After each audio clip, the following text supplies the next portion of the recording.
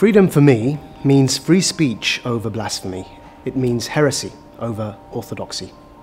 And it means innovation over stagnation. And I think really, to sum it up, individual autonomy over communal obligation. My freedom is regularly threatened. I don't attend pre-announced events such as this without security. A year before the Charlie Hebdo attacks, I, as a Muslim, as a liberal, reforming Muslim, tweeted that I was not offended by cartoons of my own Prophet Muhammad. And I said in Arabic a phrase, Allahu Akbar minhu, that God is greater than to take offense at such an innocuous, silly, petty little thing.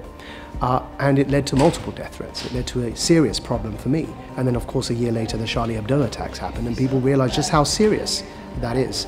So, of course, my own freedom is restricted in this work, but I actually, again, to say we must lead by example, it's incredibly important that people continue to speak out in this way.